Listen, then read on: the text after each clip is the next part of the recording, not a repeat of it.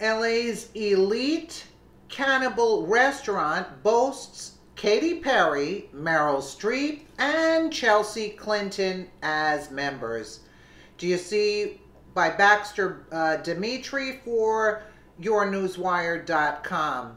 Do you see how they're trying to make this the norm, mind you? This is the New World Order. This is the corruption. This is the Satanism that they stand for. Yes, indeed. I wasn't believing it, but here you go, folks. What do Katy Perry, Meryl Streep, Anderson Cooper, and Chelsea Clinton have in common? They have all eaten human flesh at LA's notorious cannibal restaurant, Cannibal Club. The private restaurant has long operated under the radar in Los Angeles, with rumors circulating about who has attended and what is really served behind closed doors. Now, a leaked Cannibal Club document has exposed some of the notorious restaurant's elite, quote, patrons. Cannibalism more popular than you might think. Meryl Streep, Chelsea Clinton, and CNN's Anderson Cooper all hold Cannibal Club membership. According to the document, Katy Perry, who has previously said that cannibalism is way more popular than you might think, and human flesh is the best meat, is also a regular diner. Boasting that the restaurant is the cutting edge of experimental cuisine and serves LA's cultural elite, I should say Satanists, the Cannibal Club website makes clear they specialize in the preparation of human meat that comes from young and healthy bodies.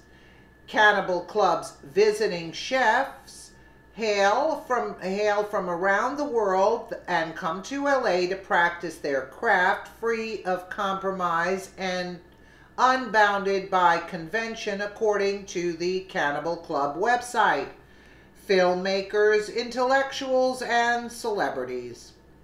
Our exclusive clientele includes noted filmmakers, intellectuals, and celebrities who have embraced the Enlightenment ideals of free expression and rationalism.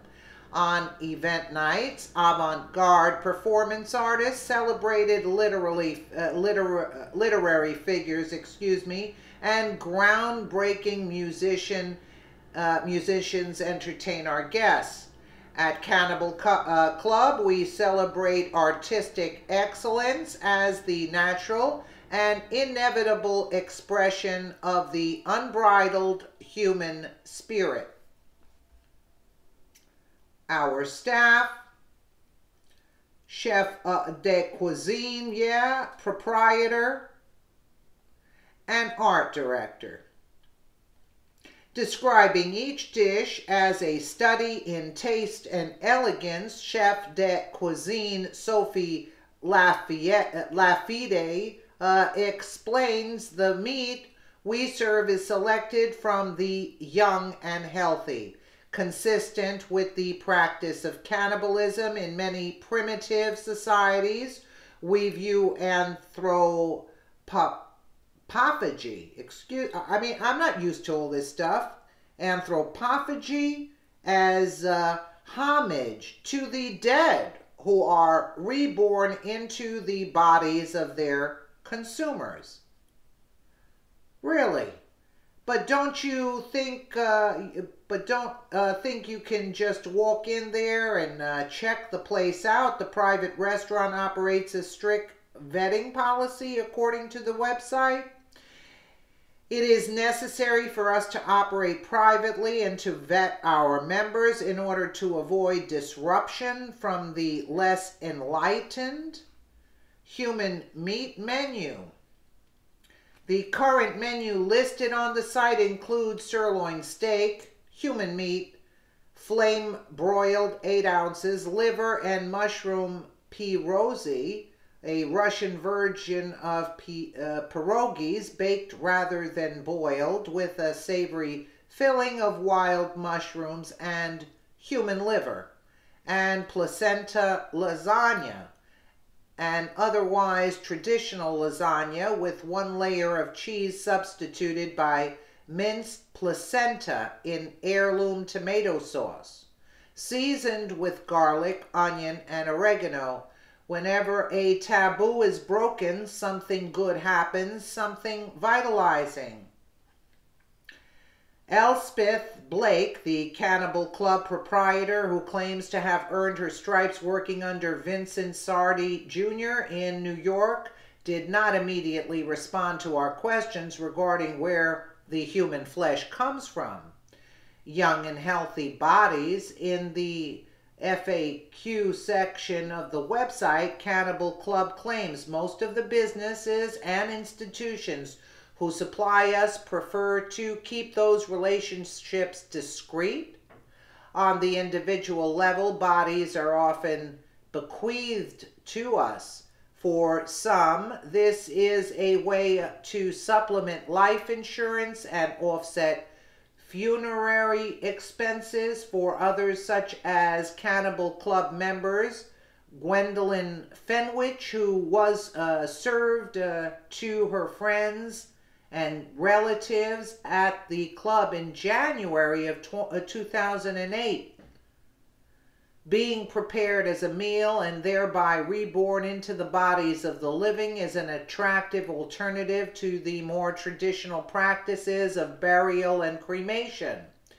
The revelation that Hollywood royalty, pop stars, and cable TV anchors consume human flesh when they are in Los Angeles is merely the latest example of public figures being exposed as dark figures, reveling in the darkness. I mean, I'm losing my mind just reading this. I can't believe what I'm reading. Jay-Z described Jesus Christ as the original fake news. Late in 2017, Miley Cyrus said "Hail Satan" on live radio and claimed she has a closer relationship with the devil than with her earthly father.